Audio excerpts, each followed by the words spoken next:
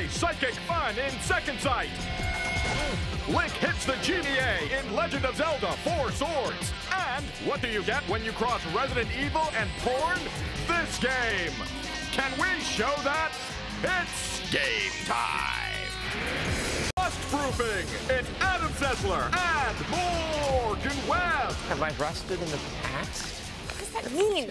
Hello and welcome to XPlay, the show that stole my youth, my vitality. It gave me carpal tunnel syndrome, and I loved every minute of it, except for the minutes when I was playing Katana. Right. On today's show, we had a game where you use your mind to move things. A brand new installment in the Legend of Zelda series. More karaoke revolution, because a lot of people think they can sing if they've been drinking. And two of the weirdest games we here at XPlay have ever played. Harmful Park. And No One Can Stop Mr. Domino. I swear that is the actual title. And if you thought that was more than enough for one episode, you'd be wrong. Because we are bringing back games that make you feel funny. The most downloaded segment in XPlay history. Now here's a hint. It's about pornographic video games from Japan. I already feel uncomfortable. I know, isn't it exciting? So let's start the show with the latest game about psychics who throw things with their minds because using their arms isn't challenging enough. Here's our preview of Second Sight. Vanek, you okay? John Vanek's got a lot on his mind. This guy. Locked away inside the newly renovated corridors of Vanek's brain are the answers to why he appears to have been groomed by an 8-foot, poorly dispositioned standard poodle. Rather than wonder who's been making his car payments, Vanek immediately charges into discovering the source of his condition. Wait a second. Get down to the ground. Let me explain. I was just... Shut up. Second Sight seeks to exploit psyops's "the mind is a terrible thing to taste" approach, along with its traditional weapons use. Development team Free Radical has made a game reminiscent of Time Splitters, and character design is similar in that enjoyable, exaggerated style, including the cartoonishly sizable mitts. As we learn throughout the game's story, Vanek is an expert on psychic phenomena, most notably the nation's leading debunker of cerebral projection. I debunk psychics. I don't confirm them. Perhaps you never met a real one. The convoluted, altered timeline of events plague Vanek's mind as he and you piece together the fate of our reluctant hero and his hangover-sized headaches. What Vanek discovers is these headaches are a result of his powerfully retooled brain, capable of rendering the inanimate and animate into airborne weapons of mass confusion. Vanek's powers are beautifully animated and engrossingly interactive. Object-manipulating telekinetic powers are presented as cyclable targets affording easy access and usage. A charm ability allows temporary invisibility. Astral projection allows a ghostly version of your bad self to pass effortlessly through security fences. Though these ghostly forms will easily fool humans, the game developers cleverly made CCTV camera detection an obstacle. After all, they have no minds to alter. Our Psychic Friends Network Employee of the Year also has a room-clearing mind fart ability. But it's really the telekinetic ability that has the most satisfying mischief factor. Tossing objects and ragdoll human stunt dummies around, or just picking up dead guys for puppet dances, adds layers of hilarity to the experience. The game changes gears in a flashback to the time before Vanek's Spanish Inquisition makeover. Gun combat comes complete with visually charged tracer fire battlefield scenarios. We especially like the sniper capability with the lower window scope view.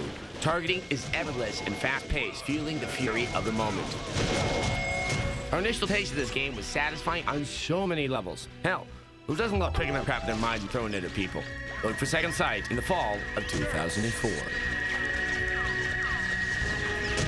So if anyone saw our preview of Psyops, a game with virtually the same plot as this one, you'll notice that Second Sight is a lot less bloody. So far, the main difference between these two seems to be the level of violence. In other words, Psyops has exploding heads in it. But will those exploding heads be enough to help Psyops explode into our hearts, or will the kinder, gentler approach of Second Sight win us over? Why do I think it's going to be exploding heads? Because they're like boils. We'll be sure to review it when it comes out. Okay, now we have a treat for the Link fans out there. While it'll be months and months before the upcoming single-player Legend of Zelda title for the GameCube comes out, there's a new Zelda multiplayer title available like now. And by multiplayer, we mean if you own 4 Game Boys. How does it work? Find out in our review of Legend of Zelda 4 Swords Adventures for the GameCube.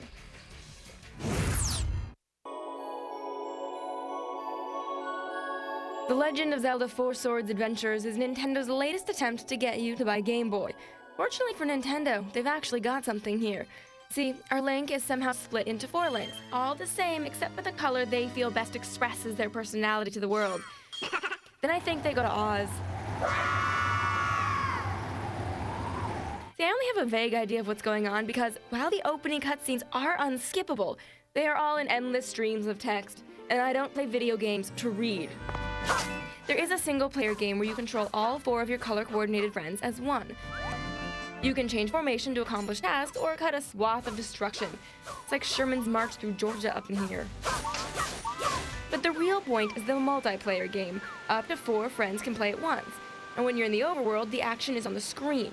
While you're in houses or otherwise blocked from the gamer's omniscient gaze, you see individual action on your Game Boy screen. If you only have 3 players, the 4th becomes someone's hanger-on, like some sort of limp appendage you'd excise if you didn't need it later to help you lift something heavy. The game urges cooperation between our 4 frisky friends, because you all have to work together to progress in the game. Not all booty bumping fun, though. The competition for the Force Gems, aka these tiny little triangles, and other shiny things leads to screaming competition.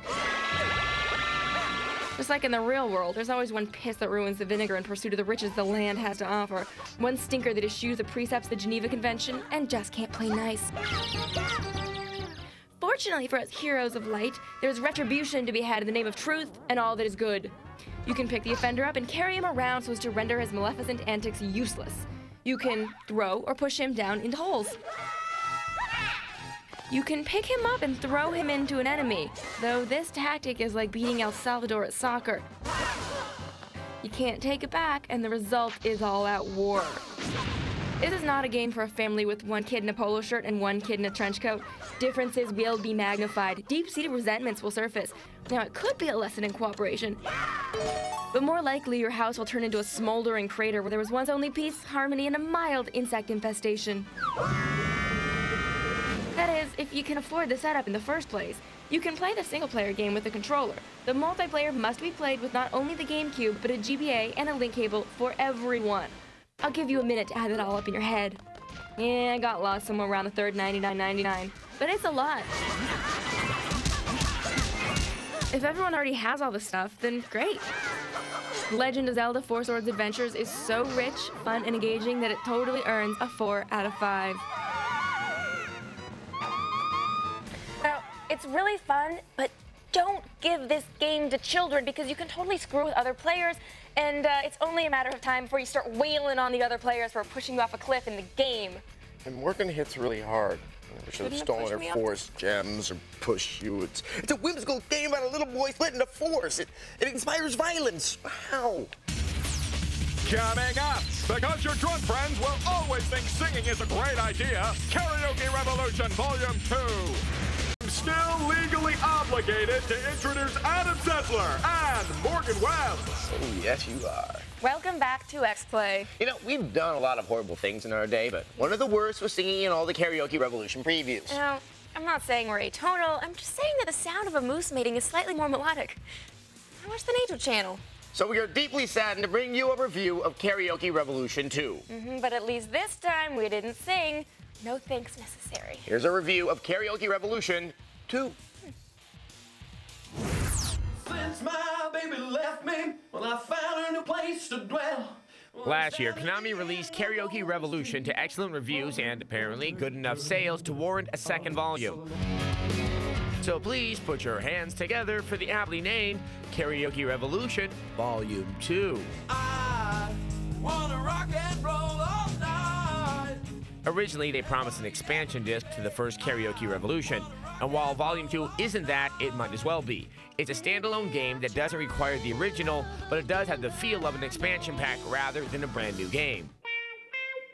The only downside is that the novelty of the original game is missing, but newcomers won't mind that, and veterans will appreciate the chance to dive into more than 30 new songs, and that's a good thing. It might be a matter of taste, but we like the selection of songs even better this time around. The new songs are, well, newer, with fairly recent tunes like It's My Life from No Doubt. There's also classic 80s sting-alongs such as Every Breath You Take. The selection here covers a wide variety of genres and difficulty levels.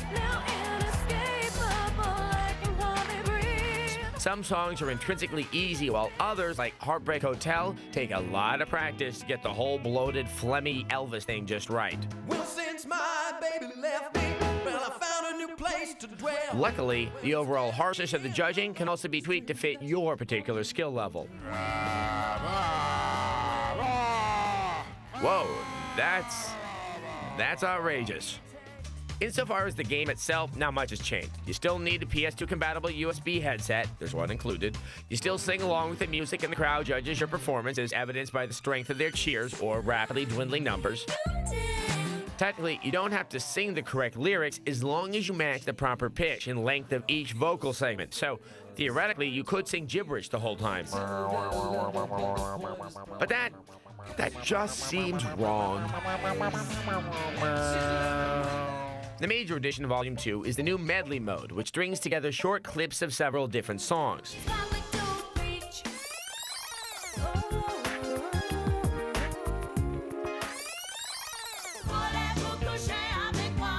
That said, the Karaoke Revolution series is one that could carry on for years, whether your neighbors like it or not. We give it a needful 4 out of 5.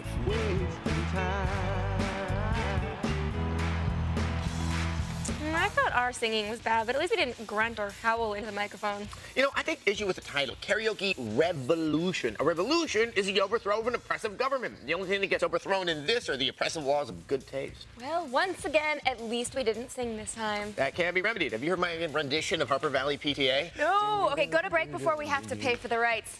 Quick!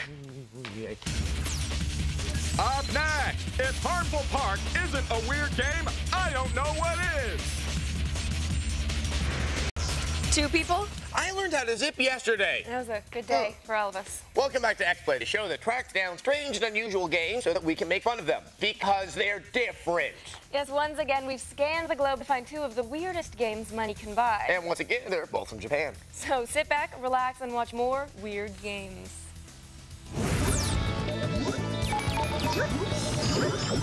Our first stop on our tour of the weird is Harmful Park.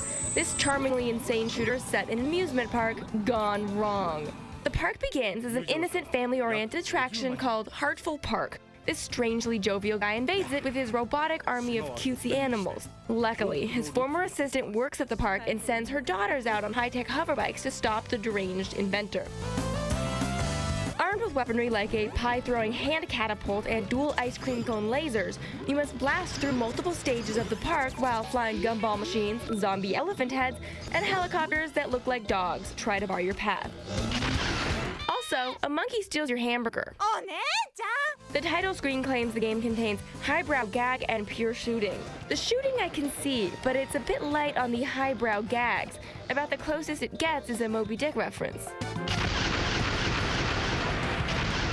The rest of the time, you'll be assaulted by giant schoolgirls who attack you with strawberries and 10-story kings with deadly beer guts. Luckily, if things get too intense, you can resort to your ice cream sundae super blaster attack. I will give Harmful Park credit for having the most unusual boss battle I've ever seen, in which a wedding is broken up at a chapel and you must dodge the abandoned groom's tears while shooting a giant heart on the wall. Harmful Park isn't even the most offbeat Japanese shooter around, but it's certainly the only game I've played in which a monkey spanked its ass at me while riding a cow train, a worthy addition to the roster of the weird. Next up, a little-known PS1 classic, No One Can Stop Mr. Domino. Described as an action puzzle game, this is by far the best domino setting up and knocking down game ever made. You play the plucky Mr. Domino, whose sole purpose in life is to run laps around everyday environments and set up dominoes in key places. Once the dominoes are set, he knocks them down and starts a chain reaction of massive proportions that no one can stop. The game is badly named. Turns out a whole lot of things can stop Mr. Domino, up to and including magical fruit and swinging boxes of Pocky. The guy can't catch a break. Even his anthropomorphic domino buddies beat the hell out of him with doors and run him down in their jeeps. Who knew dominoes lived in such a cutthroat society? No One Can Stop Mr. Domino is a hefty challenge, and not always in a good way. But there's nothing else out there like it, and it'll probably run you about $5 at the most. It's a small price to pay to watch a domino dance number on the stage of the weird. Harmful Park seems harmless. Mr. Domino, surprisingly stoppable. Coming up, more anime porn. Why? Because we can. Because I'm disembodied doesn't mean I don't have feelings for Adam Setzler and Morgan Webb. The announcer's starting to creep me out. It's like a bad horror movie in cyberspace, you know, where no one can hear you scream. Well, unless you plug a headset into a USB port and then you put the microphone there and you go, ah! Welcome back to XPlay. Once again, we're bringing you a brand new chapter in our most popular segment ever, games that make you feel funny. How funny? Really, really funny. If by funny you mean sick and uncomfortable. And how? Here's our expose of one of the creepiest anime porn game series. There's a series? There's a series. Death's Blood. Warning, the following review has been shown to cause feelings of funniness in adult males. Connoisseurs of the teledildonic arts may fondly recall our review of Sexy Beach 2. The Japanese call it a dating sim. Technically, it's not a game. It's more an exercise in pestering your date until she relents and gives you pity sex, just like in real life. So, imagine our surprise when we discovered that Illusion, the Japanese developer responsible for Sexy Beach, actually makes real games where you shoot stuff. This is DBVR. It's a Resident Evil clone with a twist. Hey, what's a nice girl like you doing in a raven-infested back alley like this? I can't really understand what you're saying, but okay. Whoa, whoa, whoa, whoa. Scratch that nice girl part. Yeps, that's the twist. You shoot demonic banana slugs. You talk to exotically dressed women. Then you help them get a little less exotically dressed. The game's all in Japanese, so our comprehension was limited, to say the least. There's this alien meteorite thingy and a bunch of naked chicks in jars, and well, that's about all we could figure out about the plot. We definitely have no idea why this guy likes to stroke his mustache so much. We do know that in the future, there will be a crippling shortage of pants. The DB in DBVR stands for Death's Blood, which is German for the blood. Yeah, that clears everything up. Over the years, Illusion has pumped out a half dozen or so titles in the Death's Blood series. They're pretty much all the same game, with slightly different incomprehensible plots and a new set of interactive racks, with one notable exception, Death's Blood Race. Yeah, bring on the hot cars and hotter women. Or poorly rendered women who run around barefoot with no pants on and race against dinosaurs and a somersaulting secret agent. You race as a number of women from the Death's Blood series. If you emerge victorious, you get to take a victory lap with one of your friends. Once again, the plot is way over our heads. Let's see, this woman is after an evil clown, and this one likes to talk to magic frogs. In the final race of the game, you actually get to play as the frog. When the frog wins, yep, back to DBVR. Like Resident Evil, DBVR features lush yet non-interactive backgrounds, iffy targeting controls, and of course, crap camera angles. But really, what do you want from a game to let you truly reap the rewards due to a righteous champion of all that is good? All I know is, that's making me feel a little funny. The frog did what? Well, he didn't turn into a prince. Sorry, ladies. That is honestly one of the most grotesque and disgusting things I've ever seen on this show. And it sold millions of copies worldwide. Go figure. Okay, how about something that is usually pornographic but clean today? Viewer mail. Today's email is from Kevin S. He writes, I'm a 16-year-old loser with no grace or balance. In other words, I'm perfect for Dance Dance Revolution. I'm a male with long brown hair and facial hair. I look like a cross between Jesus and Charles Manson. I was watching XPlay review a Star Wars game when I saw a Wookiee dance. I videotaped myself playing DDR, and the similarity between myself and the dancing Wookiee is disturbing. Kevin, please Send us the video. We totally won't put it on air. Oh, no, we just want to watch it. It makes us feel better about ourselves, really. It's not for public consumption. Send it. I mean, also, if you have a videotape of yourself pretending you have a lightsaber and you're doing Jedi moves, send us that as well. Once again, we won't put it on the air. You could also just send it on the internet, and we could just pass it around to all of our friends. Yeah, just get an FTP site, and we'll find it there. But Kevin, I do want to make you feel a little better. You know, when I do DDR, I wouldn't say I look like a dancing Wookiee, but it's you look kind sort of like an orangutan, like kind of gangly and flopping around there. So yeah, if you took like a bunch of methamphetamines and jacked up an orangutan and then put him to a beat, that would totally be you. Yeah. Check out our I feel website, great about myself. G4TechTV.com. Good night.